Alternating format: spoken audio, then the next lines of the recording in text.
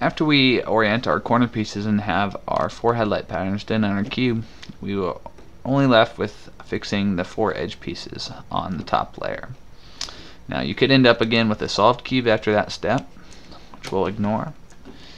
Most of the time you'll end up with one solved, completely solved side. So we have our entire blue side here, headlights plus the edge pieces oriented correctly, and then the other 3 edge pieces are need to be moved around, or you'll end up in a position where none of your edge pieces are matched up with your headlight pattern. So here we have our headlight patterns, but you see this is orange and that doesn't match up with the red. So when we match up our headlight patterns, it produces edge pieces, and you notice that these are all in their wrong spot.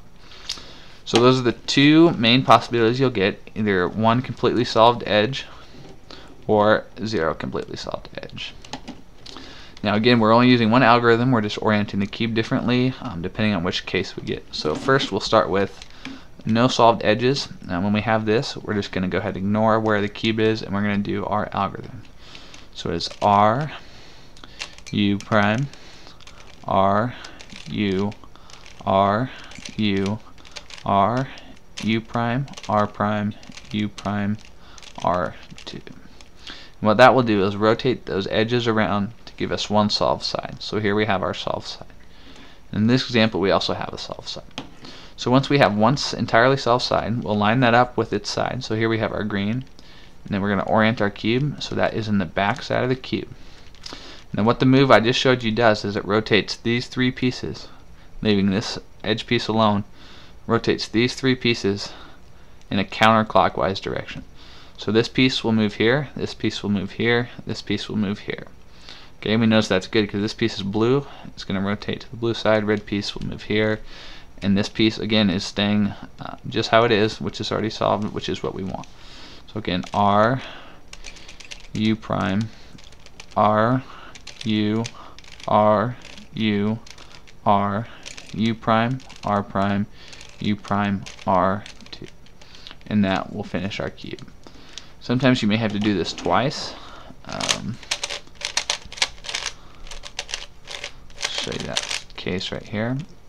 So we have our solved side in the back, and you notice these are rotating them counterclockwise. So this is going to move the orange to the green, red to the orange, green to the red. So we notice that that's not going to solve it. We do the move R U prime R U R U R U prime R prime U prime R2.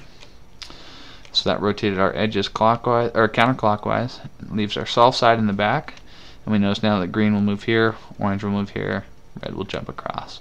So R U prime R U R U R U prime R prime U prime R2, and that will finish our cube off. Okay. If for some reason that's not working, you need to either make sure you have your solved side in the back, or one of your pieces may have fallen out and you put it in incorrectly. But at this point you should have solved your first Rubik's Cube, or have come back to relearn it or get better than your previous times. I'd like to thank you for watching. Please post any comments or questions you have. You can either send them to me directly or post them on the video itself. I'm also available if you'd like any more advanced videos or videos on any questions you might have. I'm happy to answer those. I enjoy teaching people how to cube, hence why I'm making these videos, as well as my cube guide, written cube guide, and also just the people that I teach. I enjoy looking at videos online. The world record I think right now is 5.66 seconds by like a 15-year-old Australian kid, so that's pretty impressive. And what's even more impressive about his skill is that he is color neutral, meaning he doesn't always start with the white cross. So I always start with the white cross, so I'm used to the patterns and the colors that will come up, and that allows my recognition and ability to look ahead. It improves that and gives me the ability to have faster times. He has an amazing visual cortex and can recognize all sorts of patterns at any given time, and he starts by identifying the easiest cross he can get and then going from there. They get 15 seconds to inspect the cube before each official solve. So in that time he determines which color he wants and then how he's going to do that cross, and does that within a second, which is remarkable. The majority of people, cubers, speed cubers alike, solve one side. They get used to solving it. They learn those patterns, learn the color combinations and whatnot. But he's color neutral. Takes a ton of practice, I can imagine, but that might be why he has held the single solve world record for a couple years now, which is pretty impressive.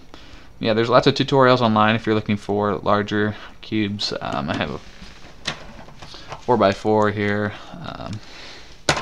Got a 2x2 even. You notice the little 5x5 back here in the corner.